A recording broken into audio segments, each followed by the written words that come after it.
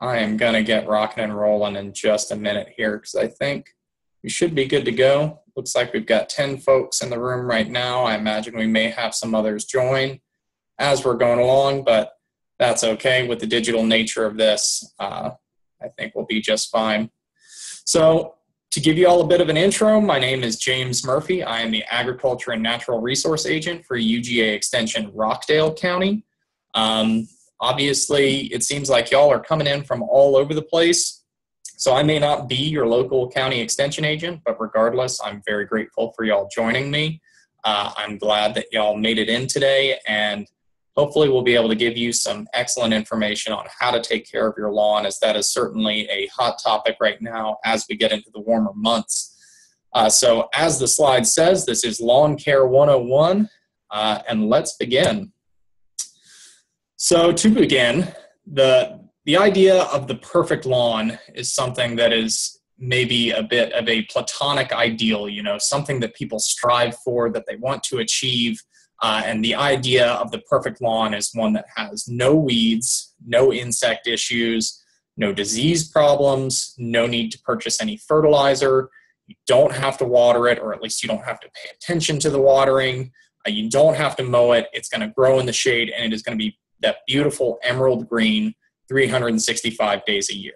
So you want the perfect lawn, and you're hoping, I guess, that today I'm going to tell you how to achieve the perfect lawn. Well, we're going to start off with a little bit of a curveball, because the perfect lawn doesn't exist outside of AstroTurf, outside of fake lawns. That's not necessarily a bad thing, though. I think AstroTurf once upon a time got a very bad rap because it is, can be seen as such an artificial thing, or looking sort of cheap and chintzy. But you'd be surprised. Myself and my wife, we were out at a festival at a neighborhood near our apartment in Decatur, and I was looking at this beautiful green lawn, and I was like, wow, that looks perfectly manicured. And as I got closer, sure enough, it was a fake lawn. Now, this may not be what you would want. Maybe you certainly want a real planted lawn, but understand that this is an option. If you want to tick all those boxes that we saw on that previous slide, you want no muss, no fuss, and you just want it to look great, this may be an option. But for everything else, we're going to dig into it as far as how to do your best to strive for that perfect lawn using an actual planted lawn. Before we get into too much depth, I want to kind of present the turf grass mantra as it is, which is to say that healthy, thick turf grass is going to be more resistant, and I want to stress more resistant, not immune, to insects, diseases, and environmental stressors. Overall, a lot of the concepts that I'm going to be covering in this talk are going to feed back into this concept that if you maintain a healthy, thick stand of turf, if you keep your turf happy, you're going to have to deal with a lot less issues. You're going to have to deal with a lot less of playing catch up or having to engage in rescue operations, let's say, to try and deal with things if you are investing on the front end to keep things happy and healthy. So what are the top 5 lawn problems?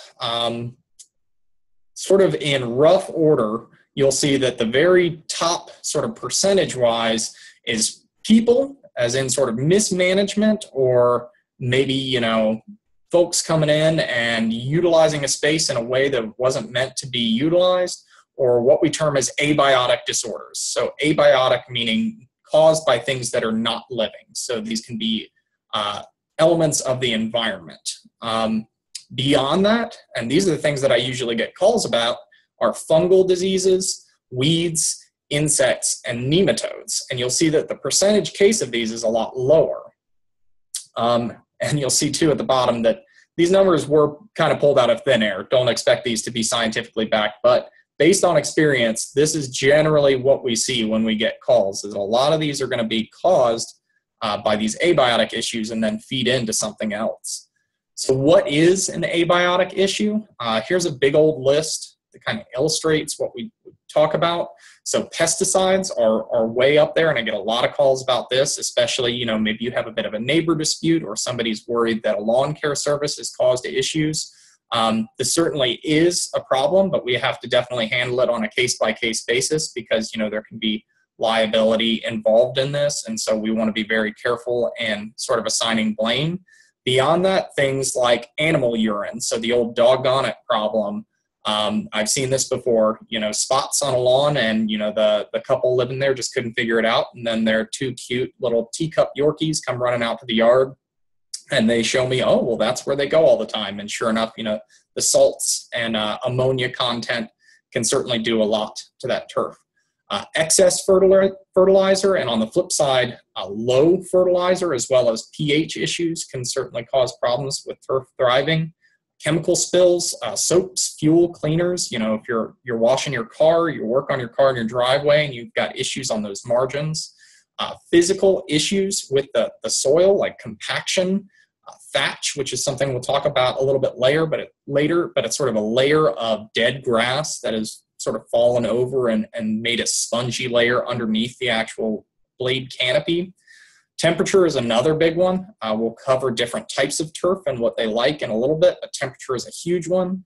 Shade is absolutely massive, and it can be changed, but a lot of people are reluctant to change it, especially if they've got a nice tree. It often becomes a battle between whether the client prefers their beautiful tree or they want to have a nice lawn. But you have to understand that the turf needs that sun just as much, if not more, than that tree does. Scalping and mower injury. This can be caused by dull blades, which we'll talk about too a little bit later. Abrasive injury, so using a space, again, for something it wasn't necessarily meant for. It's nice to have a lawn that you can go outside and you can spend time on, but if it's a high traffic area, this is seen more commonly, I think, in maybe industrial plantings or in public areas where people are kind of walking where you don't necessarily intend them, and then you can get issues with compaction and injury. Septic tanks and drain fields, these can cause nutrient issues with over-fertility, and also issues with drainage. And then water stress, which is absolutely massive, and we'll cover in depth, but either too little water, too much water, or having soil that just doesn't allow that water to drain. So your biggest enemies, we've got some of these abiotic issues that we talked about, that's sort of 70% of things, these bare spots that can be caused by numerous things, too much water, improper fertilization, either too much or too little, soil compaction or shade, then feed into some of those things that we see in a little bit more minor sense in terms of when they actually show up. But these are the things often that we'll get calls about, that people call about weeds, or they call about insects, or they call about diseases. These biotic issues can be these, indicators, but really they weren't the problem initially. They were probably caused or potentiated by some of these other things, by again, that stand of turf lacking the ability to thrive and grow strong and resist some of these issues. So I'm going to do this really in a nutshell because it is a big topic and it's worthy of a lot of discussion. But we're going to just briefly touch on weed control because we've only got about an hour. But don't fret. One of the publications I'm going to leave y'all with is going to cover weed control in depth. So there's going to be more than we have here. But just understand from a proper lawn care perspective, you're going to want to have a consistent program of pre-emergent and post-emergent application. And this is strictly for chemical control. So pre-emergent is going to be applied before seed germination, or really before weeds break the ground and actually begin growing to where they have visible foliage. So this is generally going to be done in these transition periods. So this is going to be done for our summer weeds, probably in late winter, early spring, kind of in that realm, or our fall winter weeds, late summer, early fall. And this is basically, again, going to be done to try and prevent things from getting started.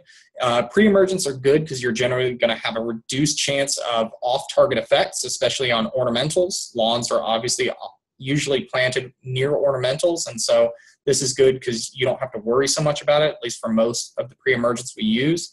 One key thing, though, is you only want to do this for established lawns, so lawns that have been around for at least a year. Beyond that, you can really stress the turf because some of these chemistries are going to obviously have impacts on this very young turf or turf that's just trying to get established. Another note is that you need to water this in for effectiveness because, again, we're dealing with a subterranean issue. We're dealing with seeds, rhizomes, things like that. So if you don't get that chemistry delivered down through the soil column, it's not going to be effective. The other side of chemical weed management is post-emergent. So as the name suggests, these would be applied after weed emergence when you're actually seeing that leaf material emerge from the soil. Post-emergence can control both grasses and broadleafs. Typically, in a turf context, broadleaf weeds are going to be a little easier to control just because of what we call selectivity, just because certain chemicals are going to affect certain types of plants. But that's not to say that we don't have post-emergent that can affect grassy and sedge type plants. Post-emergence can be great for spot treatment. So again, if you're proactive and you're on top of maintaining your stand of turf, they're great for managing some of that. The only thing environmentally to be concerned about is that they can be washed away or potentially evaporate if you're not mindful of your environmental conditions. So if you're not mindful of your own irrigation or rainfall or the temperature, but a lot of that will be stated on any labeling or recommendation. So real quick on some other methods for weed control, mowing, of course, especially for some of our perennial weeds. By depleting that underground resource by frequent mowing, you can help keep some of that down. Hand pulling is great. It's always best to get on top of a kind of new invasion as quickly as possible. If you see something pop up and you haven't seen it before, go ahead and pull it up. Don't give it time to really gain purchase and get established. And again, to underscore that mantra, keep your turf happy and healthy, well watered, well fertilized, well mowed, and you won't have to worry about it as much. Now delving into actual turf types. So here in the Piedmont, again, I work in Rockdale County, so I see somewhat of a mix, though we do bias towards warm season grasses. But when making management decisions, you need to know your turf. So if you're not sure what kind of turf you have, I would reach out to your county agent and see if you can get a turf ID or see if you can get that figured out, because that's going to help a lot with management. But basically, broadly speaking, we have cool season and warm season grasses. Our cool season grasses are going to grow best during the cool months of the year, as the name suggests. So around 60 to 75 degrees average temperature, but they don't really like getting too much hotter than that. So again, down in Rockdale, I'll see some fescue. It's more common, I think, in pastures for our horses that we have down there than we have in terms of fescue lawns. But you will see some bluegrass, and we'll touch on ryegrass even in warm season turf a little bit later. Our warm season grasses, again, I see these more commonly. Bermuda is perhaps the most common one I see, but I do see a fair amount of zoysia, some centipede, and just recently, actually, during quarantine, I did a no-contact site visit for a woman who has St. Augustine in Old Town Conyers. So that was the first one I'd actually seen up in our neck of the woods, but you do see it a lot more commonly as you get south in the state towards the coastal plain. So why do people select certain types of turf? Well, it's because different types have certain types of desirable characteristics. So one of the ones is, of course, cold tolerance. Obviously, cool season grasses are going to prefer or do better in cool weather, but warm season varieties can also be valued for their tolerance of cold weather. So you'll see here up at the top, in terms of high tolerance for our warm season, our zoysia is great. Zoysia is perhaps my favorite turf grass, and I'm not even really a big turf guy, but it is great. It is also pretty expensive.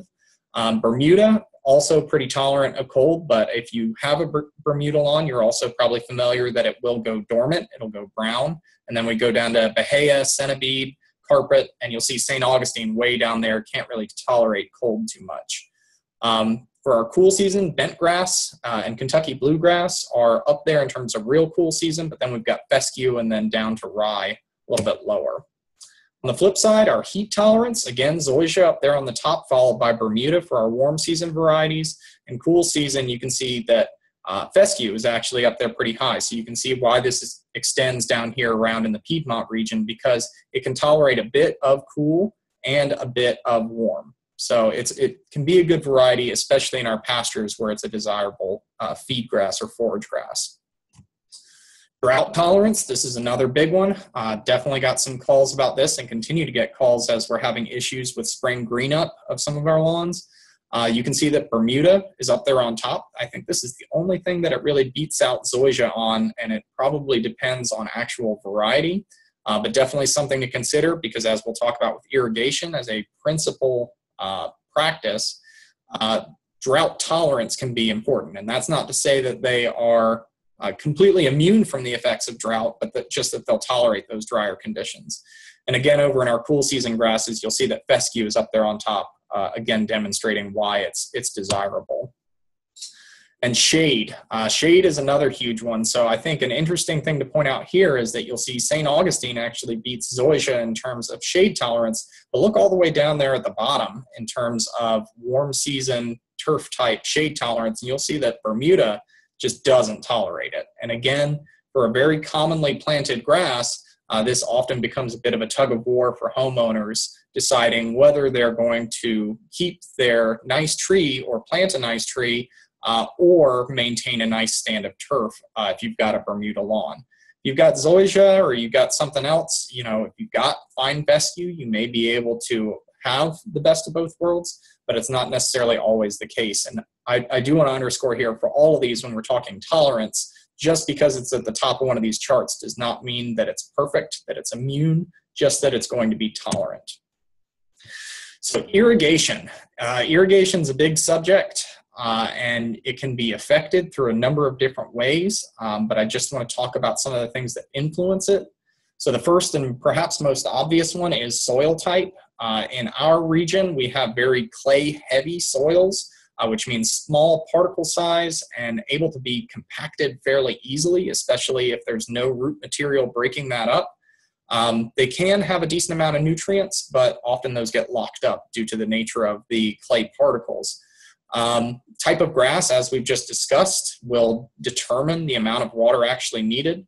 The fertilizer program, when you're fertilizing, will determine how much that turf actually needs and whether the turf is in dormancy or whether it is actively growing. Rain frequency, obviously, if Mother Nature is watering the turf for you, then you are going to need less. But if she's being a little tight with providing the water for you, then of course you're going to have to make up that shortfall. Otherwise, you're going to see stress. And then some other environmental conditions that kind of go with that. Temperature, wind, humidity, obviously those all kind of inform the same choices. So on the subject of irrigation, if you are going to take anything away from this, I think you should take away that irrigation is the most important thing you can focus on for a happy and healthy lawn.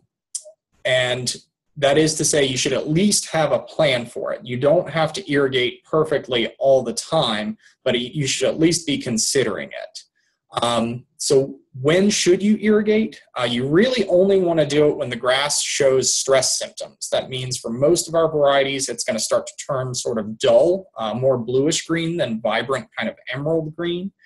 You'll also see some physical changes. The leaf blade will often start to roll or fold a little bit, and footprints are another big indicator. If you can walk across your lawn and leave footprints that last for a minute or longer, it's time to water.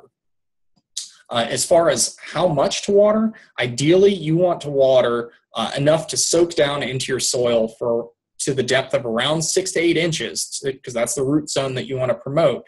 And you need to be applying that about 1 inch of that water to a depth of 6 to 8 inches every 7 to 10 days. And of course, that's going to vary with rainfall and some of the other characteristics that we just mentioned.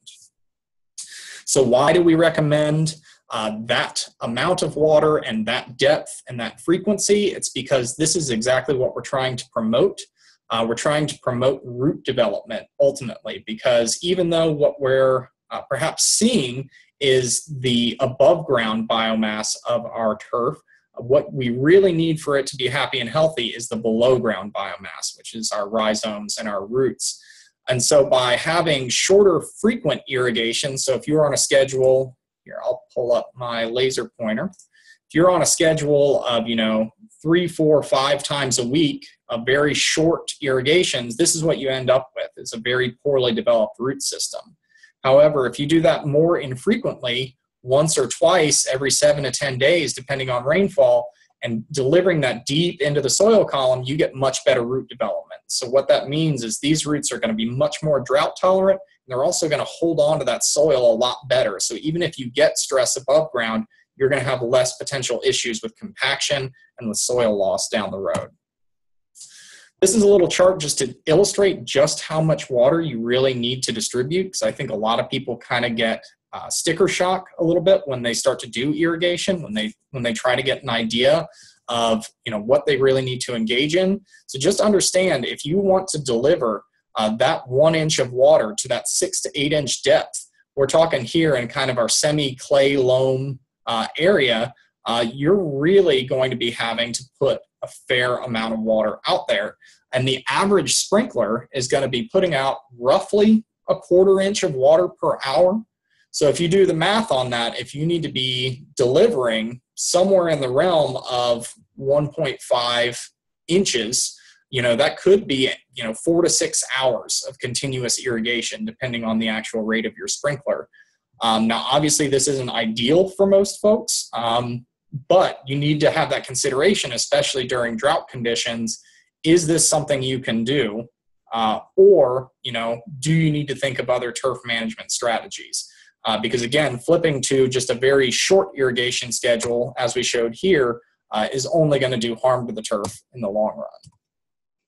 So when do you water? I get a lot of questions about this too. The time of day to water should basically be anytime from 9 p.m. to 9 a.m. You really want to do it at night. I generally recommend early morning as much as possible, and that's for a few reasons. But most importantly, wet grass is going to be a disease opportunity. Wet grass is kind of an unnatural state of being, or especially wet grass in an otherwise kind of sunny or humid environment can promote diseases, especially some of our bacterial or fungal diseases.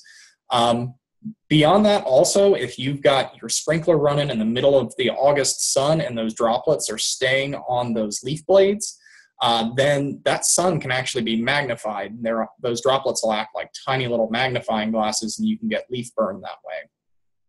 So yeah, basically you just don't want to extend that dew point. You want that grass to dry out because that is a much more natural state of being. You can deliver that water around that kind of dew point and then allow it to naturally evaporate.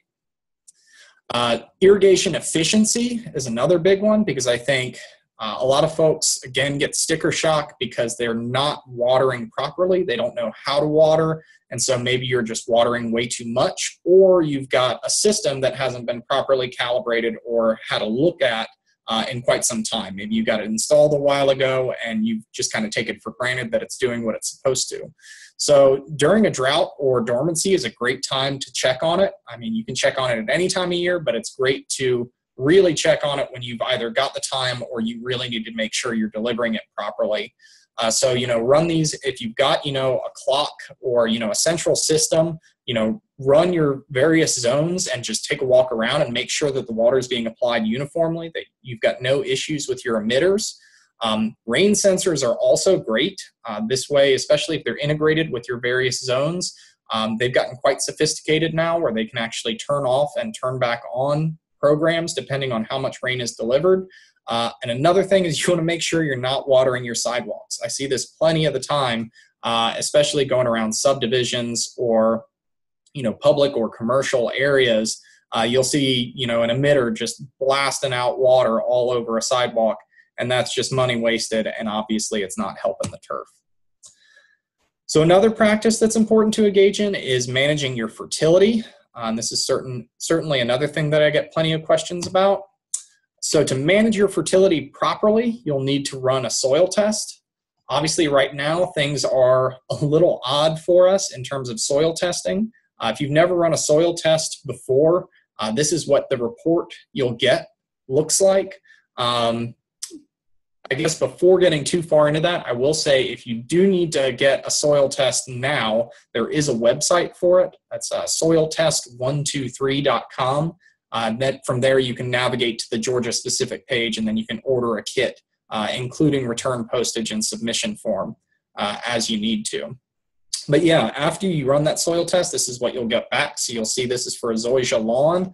You'll see you'll get all of your nutrients, your macronutrients, as well as some of your micronutrients and pH. And then basically what we'll return is a recommendation. So you not only get your levels reported here, but then you'll get recommendations for that limestone, because again, we have pretty acidic soils here in the Piedmont region, and then some recommendations both for establishment and for maintenance. That's going to give you an idea of just how much and what concentrations you need to broadcast. So to delve a little bit further into what those recommendations mean, if you've never applied fertilizer, you'll see that they oftentimes, if not always, will have some type of numbers listed on the bag. And these basically are refer to the percent by weight of nitrogen, potassium, and phosphorus inside that bag. So an example for a 16-4-8 bag, this is a very conventional lawn fertilizer that we'll see, 16% nitrogen, so 8 pounds, 4% phosphorus, 2 pounds, and 8% potassium, 4 pounds. And so that's exactly what this means. And again, that'll be determined by what we measure for your lawn. You'll also see where those nutrient sources are going to come from. One of the other questions that I get is organic versus non-organic fertilizers. And strictly speaking, I wouldn't worry about it too much. I would try and adhere to the soil test as much as possible rather than trying to make sure that you're strictly adhering to an organic practice, because at the end of the day, the plants don't know the difference between organic and inorganic nutrients. So I would use, what's available. If you've got access to good organic material, you've got your own manure or your own compost, have at it. It just may not be as precise in terms of nutrients. A note on application, you'll see this weird kind of zigzag diagram that I've got over here. This basically indicates how you should apply, whether using a hand spreader or drop spreader for a granular format, or a granular format of fertilizer, I should say. And the idea here is just basically for a given unit area, chances are your lawn isn't perfectly square or rectangular. You want to try and get good coverage. So try as much as possible as you can to sort of checkerboard or zigzag across like that to get full coverage. Now, another big question that I get a lot is mowing. So mowing can be, a touchy subject, and it can be a difficult one to try and really dial in because there are a lot of factors that can influence it, but we'll try and touch on them as much as we can. So first and foremost, let's talk just mower types. I think the most conventional one, the one that most folks, at least nowadays, are familiar with are rotary mowers, either of the push variety or the sit on top, ride on top variety. Rotary mowers are great because they are readily commercially available. They're usually pretty cheap. They come in a number of different formats. You can get them in gas and electric. However, as with any tool, they are really only as good as the person that is maintaining and using them.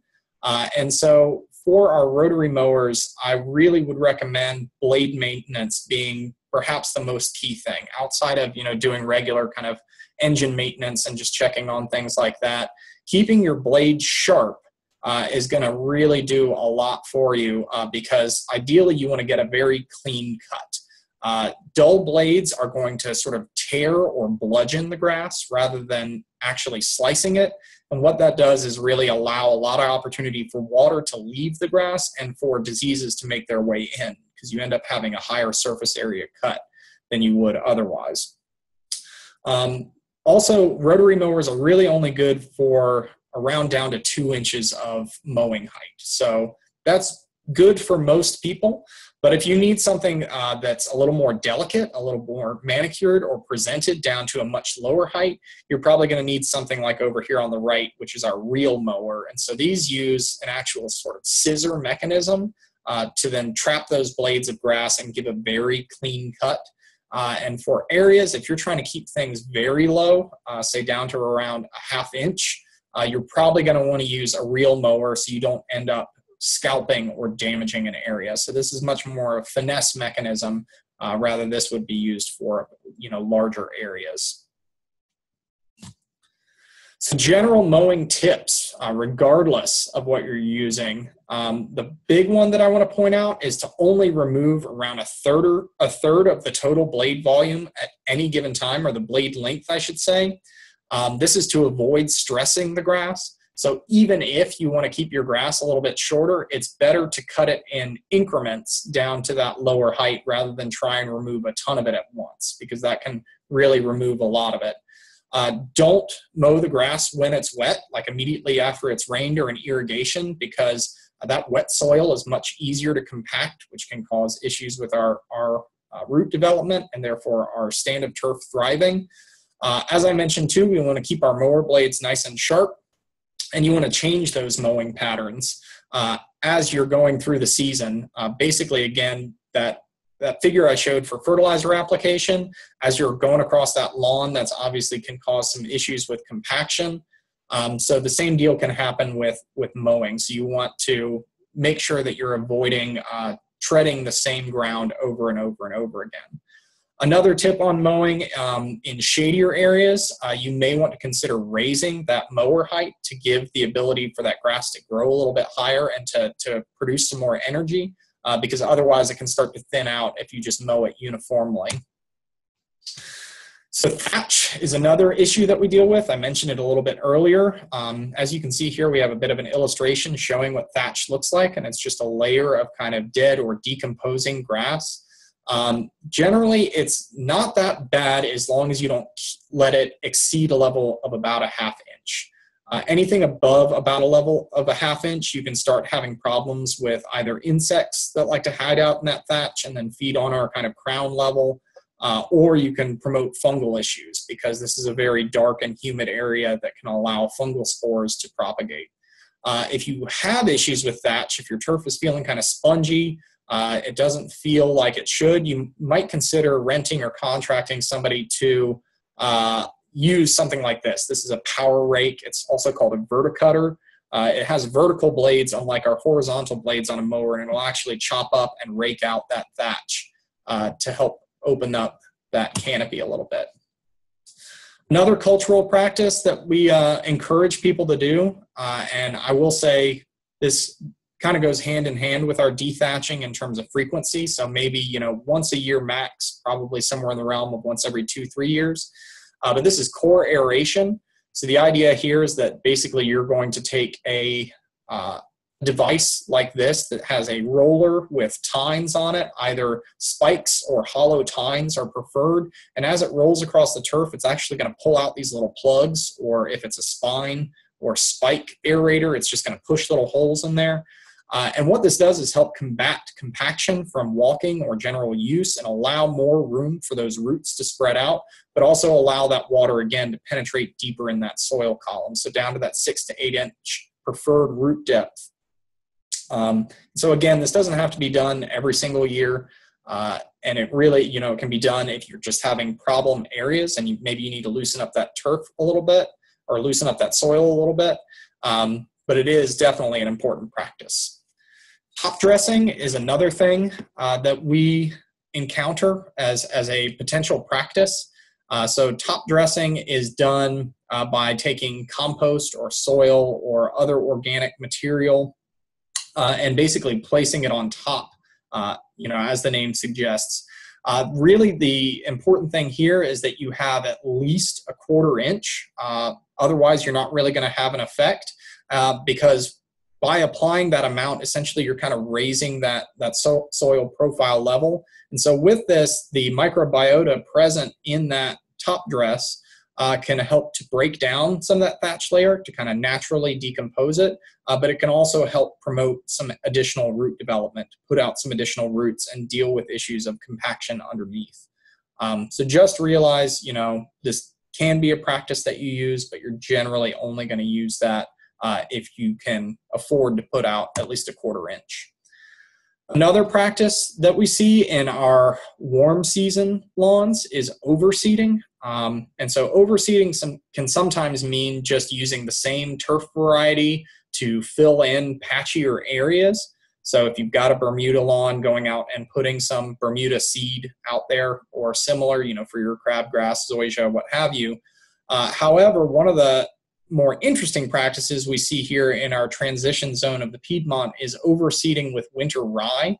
So this is taking an annual variety of ryegrass, and once your warm season Bermuda, and we don't recommend this for zoysia, but once you're doing it for your Bermuda, and it starts to enter dormancy around September or October, you can actually take out and broadcast anywhere in the realm of 5 to 10 pounds per 1,000 square feet of annual rye. And so also before doing this, I would encourage you to go ahead and cut your Bermuda pretty short, probably around an inch in height, before you broadcast that, because it's going to allow that rye to get established a lot better.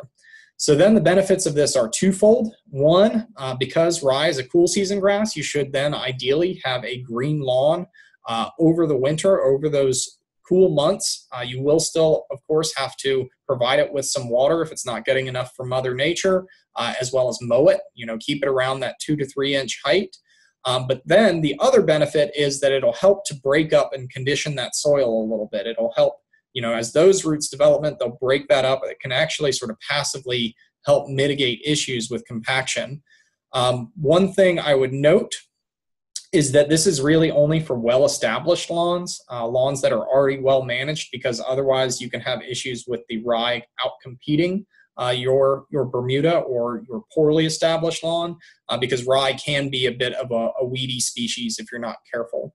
And as far as terminating the rye, you would kind of terminate it the inverse of the way that you did the Bermuda. So as things start to warm up, go ahead and cut it short down to around the 1 inch height, and then allow that Bermuda to green up. And as it warms up, because it's an annual and it doesn't tolerate warm temperatures, it'll naturally begin to die off.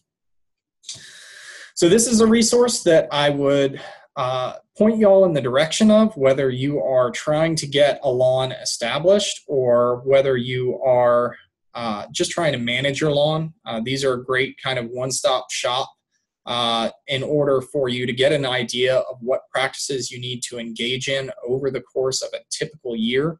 So these are our lawn calendars. I've got the Bermuda grass lawn calendar up here just as an example, but we've got lawn calendars available for all of our major turf types, cool season and warm season. But just to take a look at it, you'll see across the top, we've got the year laid out by month from January to December. And then over here on the left, we've got various practices to engage in along with recommendations. Again, these are going to be general recommendations, and they can be modified depending on your particular situation. But then beyond that, you'll see that these recommendations then line up as we go across in these rows. And where they intersect, you can see the actual probable listed by a P, or best listed by a B, or M, marginal being you might be able to get away with it, to indicate when or what time of year you should actually engage in these practices. So this is a great, just handy kind of like thing you can put up in your shed, laminate it and have it there, or you can download this, have it on your phone, have it on your computer to have an idea so you can effectively plan out for each month of the year what practices you should be looking at engaging in. So if you want more information, we do have plenty of it available. I would check out the Georgia Turfgrass homepage at georgiaturf.com. There's plenty available there. And as I said at the beginning of the chat, if you want information, I would highly recommend that you reach out to your local county agent, or you can certainly email me after the fact. This is my contact information. Our phone number right now, if you do try and reach out to us, will go to our secretary, who will then have to forward it to me. So it may be easier and more direct to just email me at that email address right there. But either way works. And then hopefully soon, we're looking at probably beginning of June, we will have some physical office open for turf diagnosis and soil testing and things of that nature. So with that, I'm going to go ahead and end my screen share. Well, actually, I'll share something else with y'all real quick. So let me see where I put those. So I'm about to put a couple publications in our chat. Let's see. And so this is something I wanted to show y'all. So this is going to be one of them. This is a great little handy guide, sort of summarizes a lot of the things that I went over today. And so this is put together by Clint Waltz and Alfredo Martinez, a couple of the folks that we have down in Griffin. And this is really just going to cover a lot of those concepts in just sort of short form. So if you want kind of a bulleted list, this will give you that information. Additionally, I'm going to show y'all, or share with y'all rather, this PDF on weed control in home lawns. You can see that this one is 12 pages long, and it's going to cover quite a bit more. So I didn't want to cover this too in depth in this lecture because, again, it gets complicated, and in most, if not all, cases of weed control, the recommendations need to be tailored to the client, which is why I didn't cover it quite as much here. So I'm going to stop sharing so y'all should hopefully see me. And now what I'm going to do in our chat box is I'm going to place a few links. So the first one is going to be a link to a Qualtrics survey. If y'all could fill that out, it really helps us with demographic information and just knowing who actually showed up. You'll also have the option to sign up for future webinars. We'll put you all on our listserv, and then we can send them out as they come out. We'll probably, at least for the foreseeable future, Ruth, yes, this session is recorded. I haven't figured out exactly where it's going to be posted yet, but it is recorded. But yeah, as I was saying, demographic issue is, or our demographic information rather, is very valuable to us because we are federally and state funded, so we like to keep track of that stuff to make sure that we're reaching all the folks that we can. The other two links are going to be links to those publications that I just showed y'all in the screen share. So I'm going to go ahead and post those in there. And then beyond that, we've certainly got a little bit of time. So if y'all have any questions, I am happy to answer them. And you can type those in chat. Hey, James, can you hear me? Yeah, absolutely. All right. I don't have the ability to use chat on my phone, or at least I haven't figured it out. So I'm just going to ask here. Yeah. Thanks for an informative session, first of all. Yeah, no problem.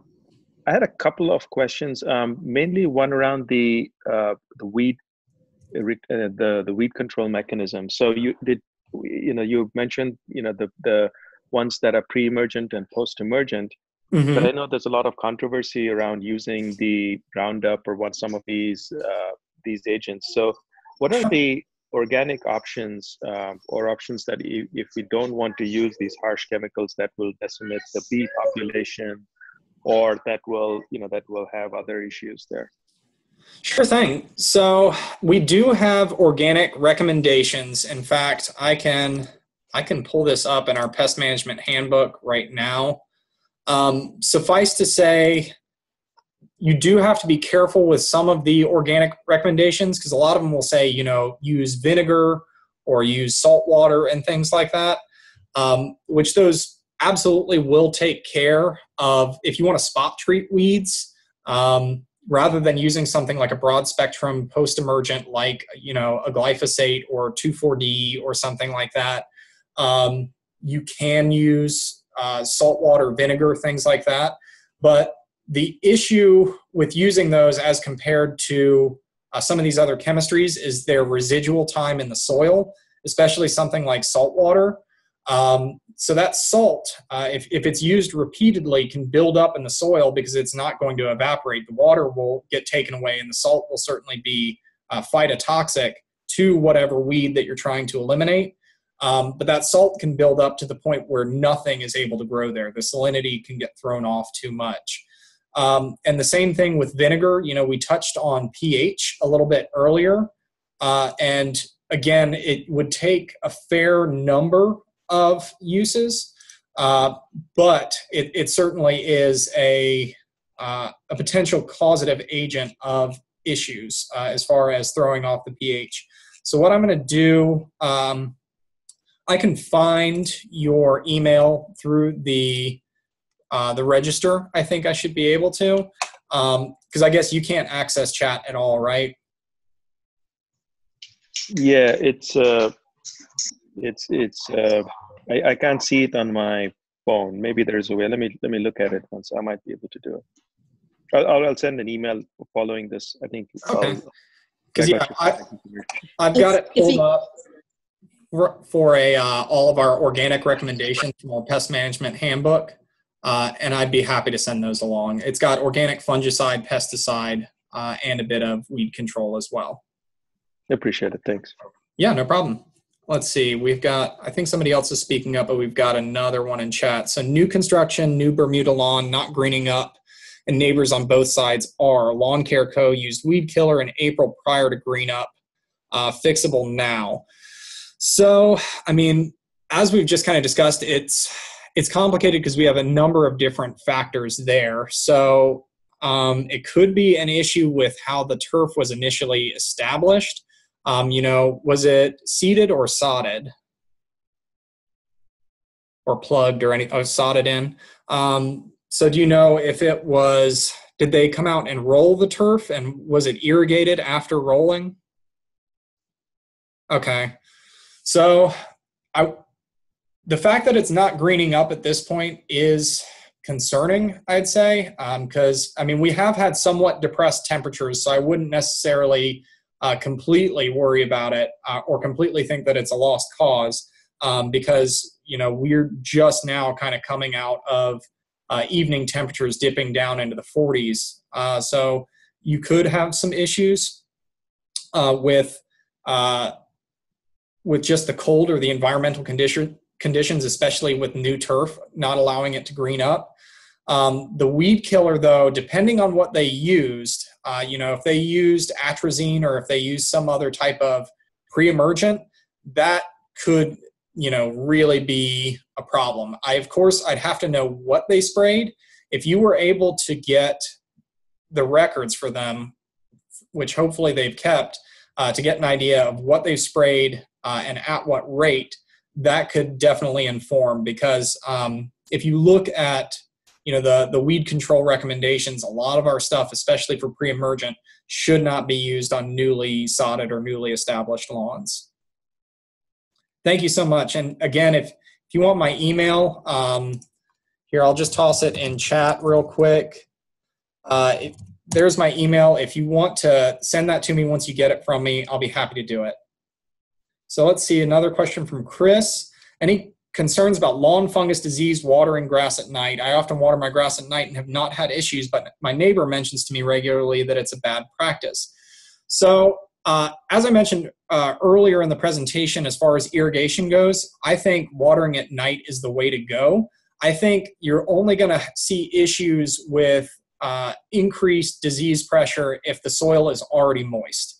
If you're already having issues with overwatering, if we've had a lot of rainfall, say this last winter, we had plenty of rainfall and the soil just was not draining. And then we have sort of a spike in temperature. If we go from cool to warm or warm to cool, and that soil is staying moist, and moreover, those blades, the foliage is staying moist, that's where you run into problems. So I think the actual practice of watering at night is not a problem whatsoever. I think watering at night without consideration for atmospheric conditions, sort of ignoring what's going on otherwise, can lead to issues down the line. Does that answer your question? Would you ever plant winter rye on a tall fescue lawn? I wouldn't necessarily recommend it unless, if you're not too concerned about the lack of uniformity. The only problem I foresee there is that, the fescue could have undue competition from another cool season species, because you don't have that nice sort of transition period between a warm season and a cool season. And so I don't necessarily think it's recommended. Usually it's just meant to be a sort of Band-Aid for folks that, desire that green lawn in the wintertime, but they have a warm season lawn planted. I think it would probably be more beneficial to try and supplement with some additional fescue rather than putting rye in there. If it was like a pasture, or if it was just an area that you were trying to put out to kind of cover crop, you know, just have something to hold onto the soil, I don't think it would matter, but I would worry about it in kind of a lawn context. Does that answer your question? Excellent. Well, okay, we still got some more time. If anybody has any other questions, I'm happy to answer it. Other than that, I think I will one more time. I'm going to put the, let's see, is it too late to plant fescue? It may be a little bit too late because I think we're generally looking at kind of end of the summer, beginning of fall. Let me pull that up and see exactly what we've got for that. So for our planting dates, which if you'll give me a second, I'm going to put our survey.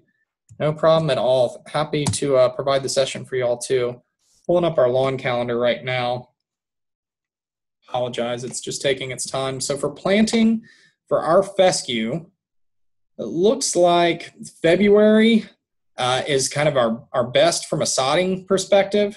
For a new lawn, we've got marginal in April and May, but for if you're going to seed fescue, a partial or a best or another partial would be in September, October, and November. So I will go ahead and toss that right in there. So that is our fescue lawn calendar if you want to look at that in terms of establishment. Okay, I've got you there. And so when do you recommend fertilizing new sod? I just put down some new sod a week ago. Fertilizer was placed in the soil before laying sod. So I assume this is for a warm season variety. Chris, is this for Bermuda or a zoysia?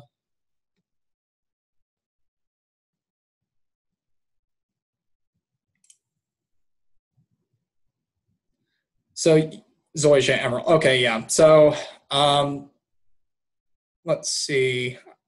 Let me just respond to this one real quick. The 10 steps. Yeah, the lawn calendars can be found at Georgia Turf, and you can also just search UGA lawn calendar and the variety of turf that you have, and you should be able to find that through Google. For your fertility question, I think you should probably be good if it was just laid.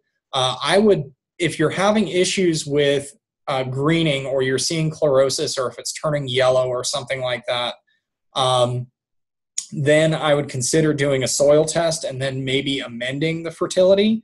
But at this point, you're probably fine if it was already given fertilizer out of the gate and you're not seeing any issues. So I would say you can probably fertilize, you know, again, maybe late summer, but probably would wait until next year.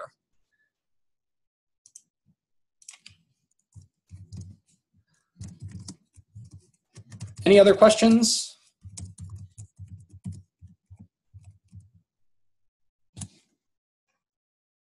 All right, well, if that's everything we've got, I think we'll go ahead and wrap it up. I will say again, thank you guys so much for joining me today. I really appreciate it.